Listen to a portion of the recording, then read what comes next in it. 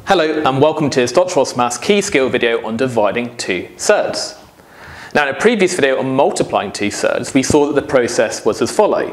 We first multiply the non-surds together, and then secondly we multiply the surds. So for example, if I was to have 3 root 2 multiplied by 4 root 2, I would first multiply the non-surds. So the non-surds are things without a square root over them, like the 3 and the 4 don't have a square root. So 3 times 4 is 12. And then we multiply the surds. So root 2 times root 2, well, we just do the 2 times the 2, which is 4. So it's root 4. And then, well, what's the square root of 4? Well, 4 is a square number. The square root of 4 is 2. 12 times 2 is 24. Now, dividing two surds is exactly the same. So I'm just going to replace the word multiply with divide.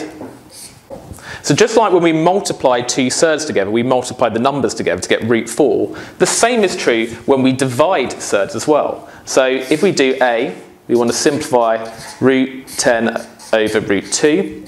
Because we're dividing two surds, we just divide the numbers. So we get the square root of 10 over 2, which is the square root of 5. And if we do the second one, we got 3 root 12 over root 3. You could first simplify the root 12, then cancel after that, but it's easier to first just divide these surds. So what do we first do? We divide the non-surds. Well, the only non-surd here is 3. We could put a 1 here if you like, because it's 1 root 3 just means root 3. So when we divide those non-surds, 3 divided by 1 is 3.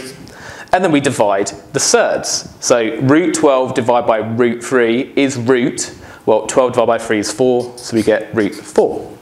And then we can simplify that because the square root of 4 is 2, because 4 is a square number. 3 times 2 is 6, and that would be the final answer.